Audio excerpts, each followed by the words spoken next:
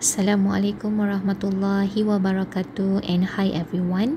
Okay, like I mentioned in previous class, okay, in chapter 4 is been divided into 3. 4.1 is regarding on the indexing, rule number 1 until rule number 7.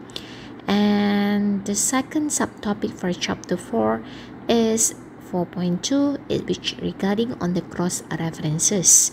Okay, usually in the cross references, okay, there is a reason why you need to have a cross references. But before that, what is the cross references?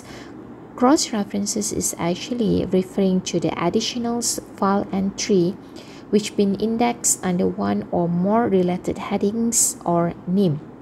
Okay, meanings here, okay, seperti yang kita belajar dekat chapter 4.1, okay, kita akan tentukan which is a filing segment, okay, based kepada surat yang kita terima.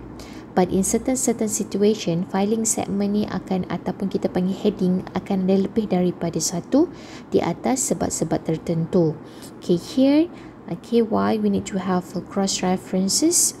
Okay, because some of the name is actually unusual name, okay, and somehow we do the indexing in a right way, but somehow it will end up with the wrong indexing. Okay, so that's why we need to have a cross reference here. Okay, so that bila awak cari dengan this heading, kalau tak jumpa, kita akan cross checking with the other headings yang berkemungkinan digunakan untuk penyimpanan record.